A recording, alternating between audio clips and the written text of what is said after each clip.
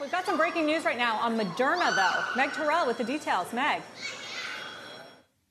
Hey, Sarah, Moderna out with a look at its phase 3 trial participants 1 year out after getting their first doses, giving a picture of how immunity looks like it starts to wane.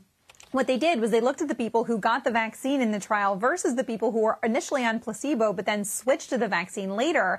And that gives you essentially a picture 8 months out for some of the people getting their first shots versus 13 months out for those earliest people in the trial. And what they find is that a year out, you're seeing a lot more breakthrough cases, 162 out of about 14,000 people in that group versus 88 for people who got vaccinated more recently out of about 11,000 people. And so you do see a higher rate of breakthrough cases the longer you are from getting vaccinated. Now, when you start to look at severe disease and hospitalizations, the numbers get very small there, luckily, but you do see higher numbers of severe cases and hospitalizations in the people who are further out from their first dose. So Moderna putting out this data saying it should add to the data set that public health authorities are looking at as they're considering whether and when we will need COVID booster shots. And of course, guys, there's been such debate this week. That letter in the Lancet, co-authored by 2 of the vaccine regulators, saying there's no evidence there's waning for severe disease, so we don't need boosters.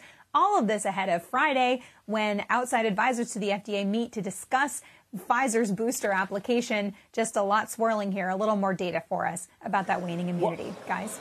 Meg, that's exactly what I was going to pick up on. I mean, firstly, it's just amazing that we've got 1 year data now, how time flies. But this surely does suggest, on the surface at least, despite what you just mentioned from the regulators in the Lancet recently, that boosters will be helpful.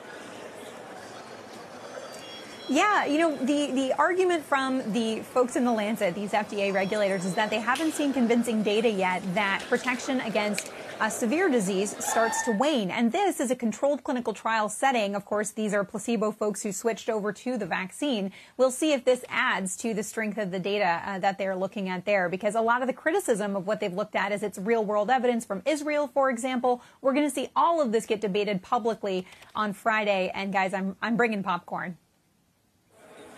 Yeah, I was just going to ask, Meg, when we expect an actual FDA decision on boosters on the Pfizer shot, on the Moderna shot, and whether those are being considered differently because of different dosages, and how that is going to all unfold.